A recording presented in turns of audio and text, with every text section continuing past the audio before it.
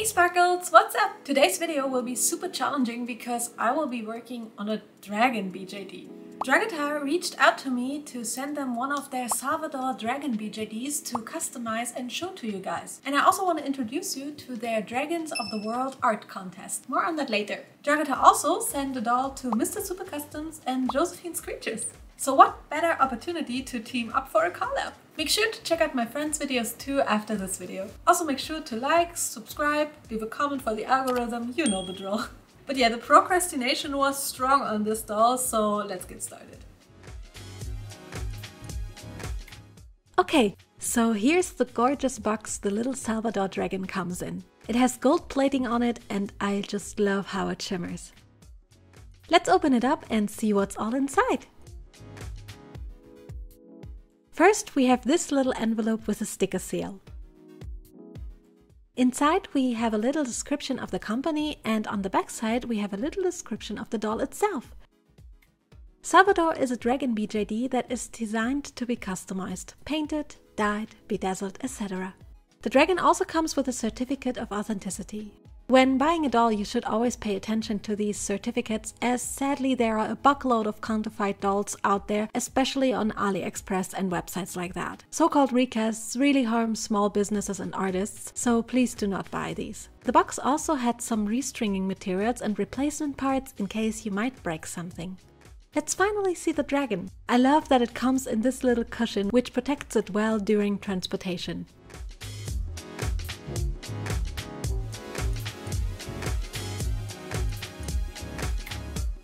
Oh, this is so nice with this pillow. Oh, it's so tiny. Oh my god, this is so cute. Love this little pillow. Let's take off the protective sleeves and foil. He's sleeping. Look. Oh, he's so light. Salvador is made of nylon, which makes him very lightweight. I was surprised because I'm used to resin, which is significantly heavier. And here he is before the big transformation. It's such a cute doll, and I actually love the uncustomized version as well as a minimal decoration. But this isn't what the video is about, so let's get working on him. The first step to the customization process will be to unstring this doll. I was a bit afraid of doing that because there are a lot of pieces, but here we go. This is actually the perfect time to introduce you to the Dragons of the World contest hosted by Dragetarr. It is Dragetarr's second art event and you can participate by creating your own dragon. This year they ask you to create your own Dragetarr dragon, which is the new dragon from them. The first stage of the contest is to design your dragon, and in the second stage anyone who owns a Dragetarr doll can customize their Salvador dragon doll just like I will be doing today. In the painting stage there will be 5 prizes, including 2 Dragetarr dolls that will be sent to the winners and 3 discount codes. Second stage contestants can win a customized Salvador and Dragetarr doll by the owner of the company, a blank Dragetarr doll, or Petal Wings plus 20% discount on the shop. You have time until the 29th of May to make your entry. More information are on the Dragetarr website. Link is in the description box below. Alright, I have unstrung the doll as far as I dare for now, and we can start the customizing process. First, I will be using some pastels to give the body some orange shading. I want to make an ocean dragon that will be inspired by a lionfish. I will spice up the color palette a little bit though, and mainly add the orange shading around the jointed parts of the dragon. I make sure the shaded parts go well together before continuing. This process took quite a while because I wanted to make sure to blend the shading as nice as I could to make a soft gradient to white. I actually didn't need to spray the doll with MSC before, but I did seal it afterwards. After sealing, it's time to add the stripes and spots on the doll. I will be using a pink pencil to first sketch out the lines, and then take my pink Posca marker to fill them in. I used the Posca because it has the prettiest pink from all the paints that I own, and it also handled very well on the surface of the doll. Let's speed up the process a little. And boom! The body has been painted and it looks so much better than I thought. Wow! I also added a bit of shimmer before sealing the body a second time. And here you can see I also painted all the legs, which really took forever, but it was so worth the effort. I will now already string back together the legs onto the doll because I didn't want any excess body parts flying around. To string the doll, I used the stringing guide video from Dragetarr that they kindly provide on their YouTube channel. It was super helpful and made the stringing a lot easier.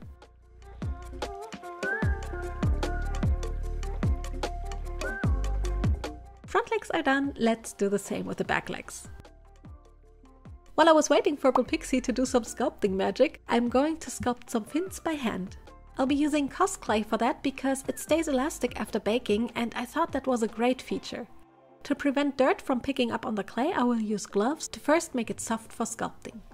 Then I'm rolling a sausage and will then use an acrylic sheet to roll it out smoothly to an evenly shaped sausage that becomes thinner towards the end.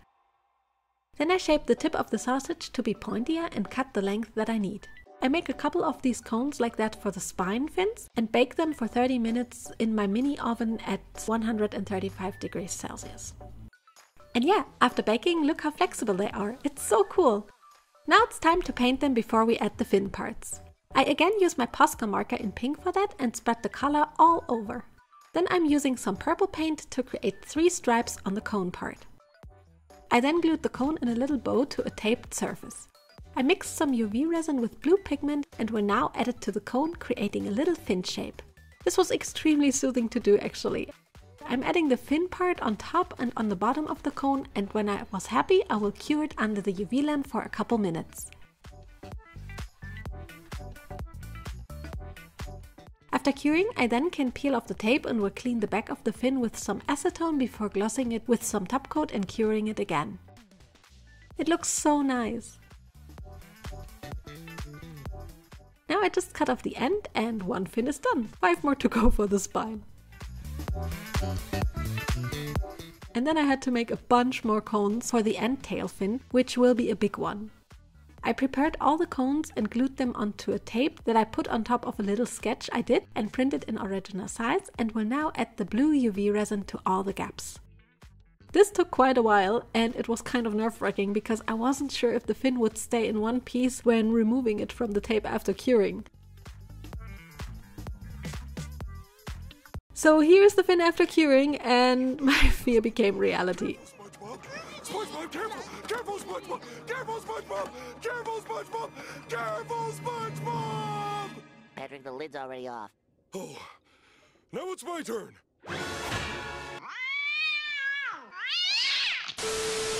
Okay, so this broke while I was peeling it off, as you might have seen in the clip before, and I was swearing a lot. I managed to repair it now and it should fit the tail piece, but I will only put it on when the tail is strung and painted. So as you can see, I made quite a lot of fins in the end, but I'm so happy it worked out.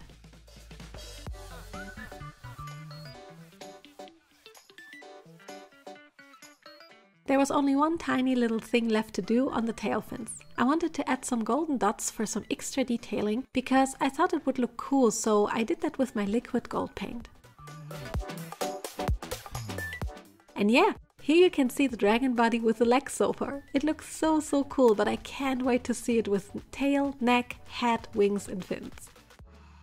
Let's string the tail. I already shaded, painted and thread the elastic through the tail end and will now string it in the right order. I'm threading it through one elastic cord first and then use a wire to thread in the second part. Alright, now that the tail is strung together, I will add the spots on the rest of the tail because I found it easier to do these parts when they're already strung together. I will again just sketch out all the shapes and fill them in with my Posca marker. Nice! And then it's time to join the tail and the body. It's coming together! Ah! Alright, time for some 3D printing. As mentioned earlier, Blue Pixie did some magic for this again and transformed my sketch into a sculpted little head with eye sockets for insert eyes and some fins that I want to add to the neck and head. I will be printing the stuff on my Elegoo Mars 3 printer in light blue clear resin. It printed perfectly and is now just curing under some UV light. Oh my god, look at this little head sculpt. Blue Pixie really outdid herself again with the sculpting job. To match the body, I will however need to spray paint the head white, but mask off the end of the head fins as I wanted them to stay transparent. I've After the little head was dry, I can finally start painting it. I'll first add some pink blushing to the nose and some orange shading to the end of the head. After I was satisfied with the shading, I then go in with paint and will paint the lower fins purple. Oh, sorry. I already painted one side and will try to match the other side of the head, so I will first go in with some pink again. I use the Posca first and then spread the paint on the thinner parts with a brush. After the pink parts, I also add some orange parts for a smoother transition. With some stripes and shimmers added to the face, the head is done and it looks so pretty. Now all that is left is to make the fin parts more transparent, which I'm able to do by adding some UV top coat to the outside and inside of the fins. After curing, they almost look like glass and I love that so much. Now all that is left are some golden dots like I did on the tail fins. With some tiny iridescent rhinestones, the head is done and we can make the dragon some eyes now. I'll be using my half sphere mold again and will use the 1 cm sphere mold. I'll take some iridescent flakes and add them to the mold first. Then I drip some purple clear UV resin into the mold with a toothpick and fill it up about halfway through. I cure it for 2 minutes and then add some black UV resin and fill up the mold completely.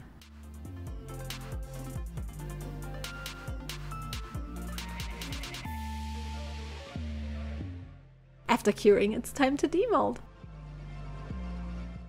Oh, it's really pretty. Almost looks like a gemstone.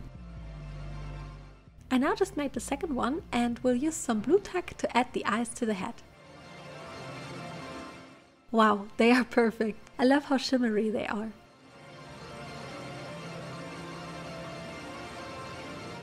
Finally, time to paint the head fins. I will just add some purple stripes to them with my Posca in lilac and then gloss them over with UV top coat as well. And then I will just be super gluing the fins to the 3 little holes on the top of the head. Okay, I'm in love with this head. Wow, he's so tiny and cute.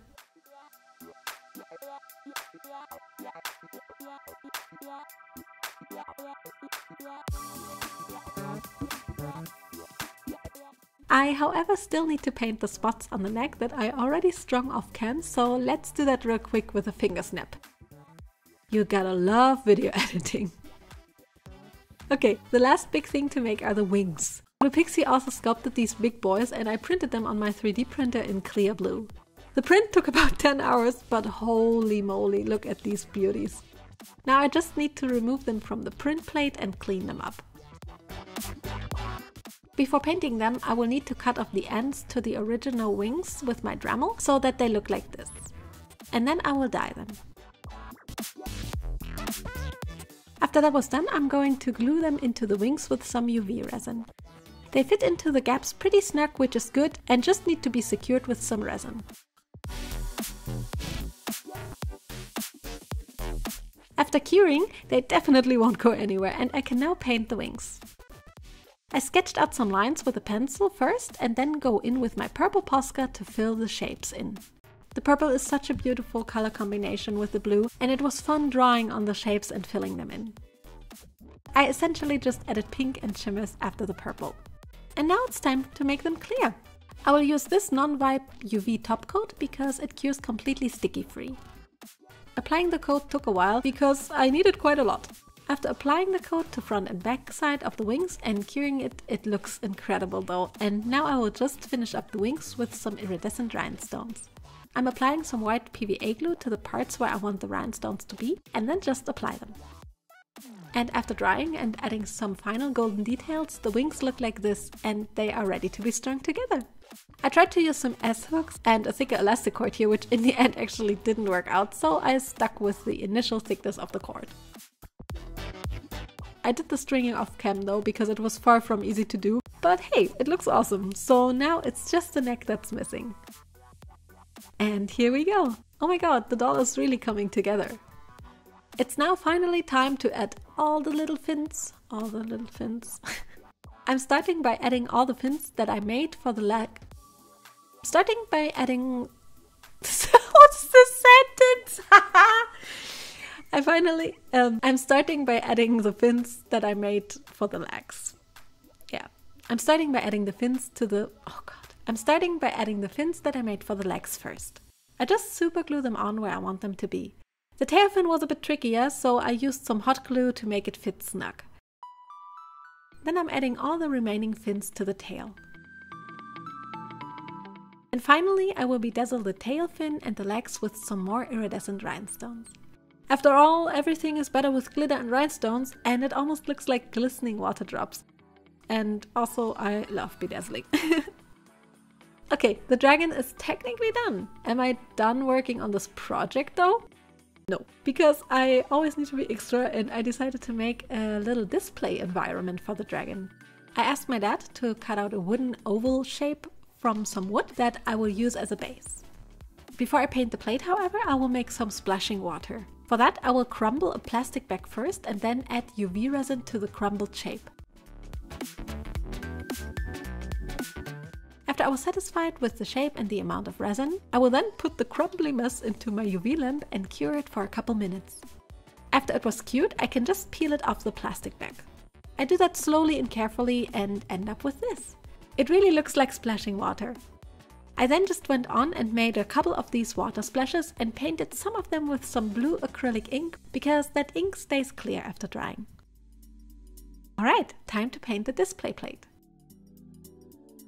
I decided to paint it black because I felt it would be a great contrast to all the colorful things that I want to add. I can now add these colorful synthetic aquarium plants that I got on Amazon. I unpack them and first arrange them to my liking on the plate.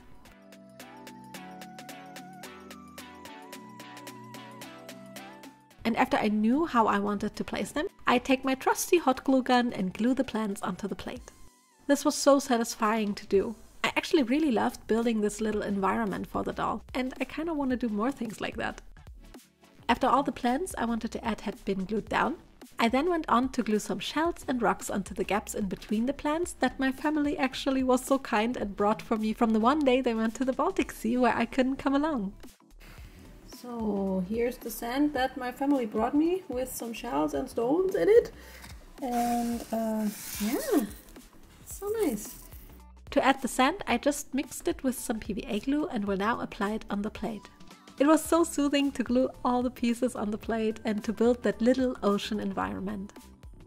And finally, for the finishing touches, I will add the splashing water and glue it in place with a hot glue gun as well. And with that, I only need to paint the remaining edges black, and the display plate and doll are finally done. I'm so excited to see it all together. You too?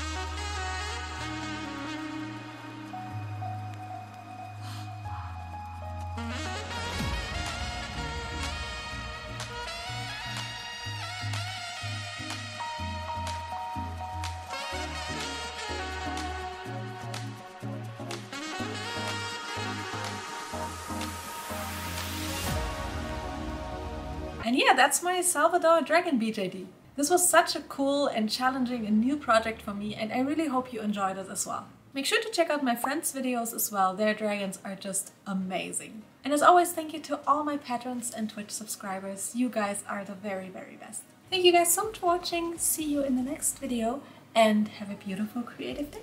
Bye. Oh Josh, come here. Wait, let me. Oh, look at this. I love you so much. It's okay. It's okay.